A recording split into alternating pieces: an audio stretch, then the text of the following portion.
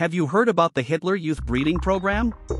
During Nazi Germany, the government placed a strong emphasis on increasing the population of pure Germans. This included encouraging women to have multiple children and promoting the idea that having children was a patriotic duty.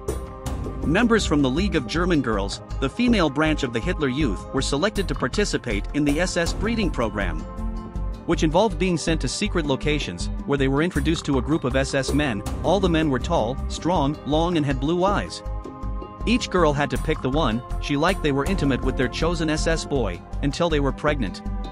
The whole procedure was mechanical and industrialized. The couples didn't even know each other's names. After a baby was born, a teenage mother handed it over to the SS. She returned after 1 year to provide another child for Nazi Germany.